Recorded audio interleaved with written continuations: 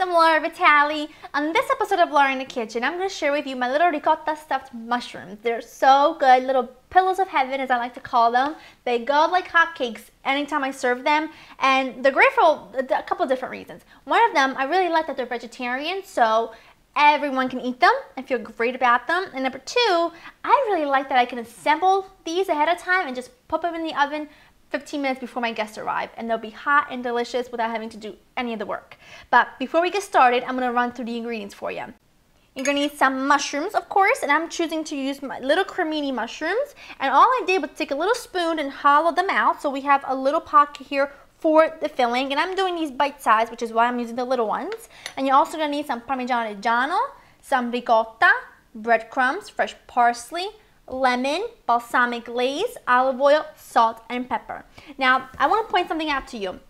This is, I don't know if you guys are familiar with balsamic glaze. It is such a good and delicious ingredient. It's made with really good quality balsamic vinegar and sugar. It's cooked together, reduced to get a really sort of sticky and delicious glaze that goes really well with either savory dishes or sweet dishes. Now, this is the Mandarano balsamic glaze and sauce of Modena. It's imported from Italy, and I love this so much, I actually contacted the company so that I could get a coupon code for you so that you can go ahead and check it out. And I'll link the coupon code at the end of the video. There'll be information for that. But first thing you want to do is get your oven nice and hot to 425. It's the first thing you're going to do. Second thing you're going to do, well, I'm going to put the mushrooms out of the way for now and get our filling started. We're going to need some ricotta. And I'm going to actually use, you're not going to need a whole lot, so that's going to be plenty. I'm actually going to use part skim ricotta because it doesn't really make a difference in this case, and it just works really well either way. Some Parmigiano Reggiano, chopped up a little fresh parsley here.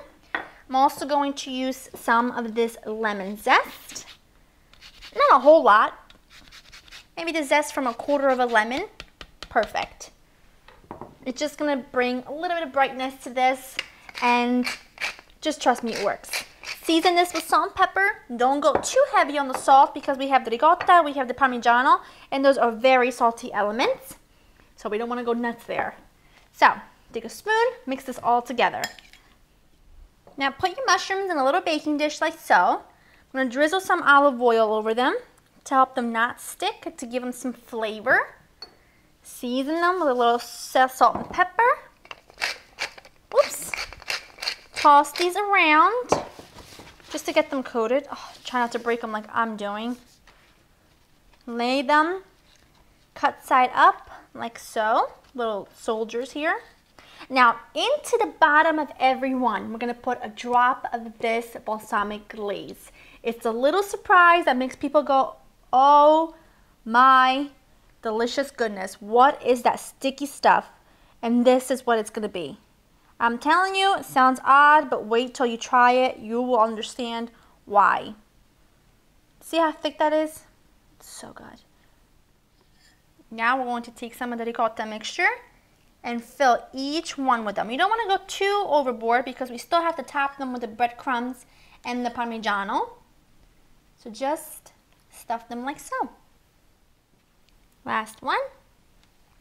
Now, what we're going to do next is sprinkle some breadcrumbs over each one. Now, so much in food, for me, it's not just about flavors, it's also about texture. And what I love about this is that you have the crispy top from the Parmigiano and the breadcrumbs, the creamy, smooth, sort of subtle filling, and then you have that tangy balsamic glaze and that mushroom that just takes everything in like a sponge, and it's like a perfect bite in my opinion. So that's why I think these go like hotcakes, because everyone loves them, and for a good reason.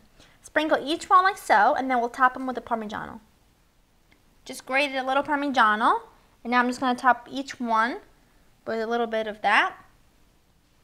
And now we have that. Final step, we just need to drizzle a touch of olive oil into each one. This just helps with the browning and crisping up at the top.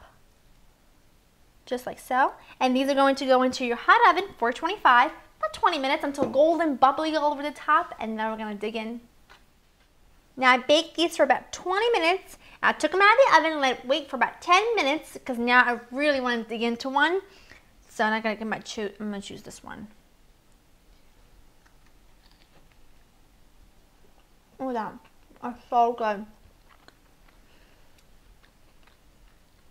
Like I said, the different textures is just what really adds to this dish besides how good it is. I don't know. There's nothing else to say besides that it's delicious and easy, and you should make it. So get in your kitchen. First go on to www.laurainthekitchen.com to get the recipe. Then go in your kitchen, make these, and eat them.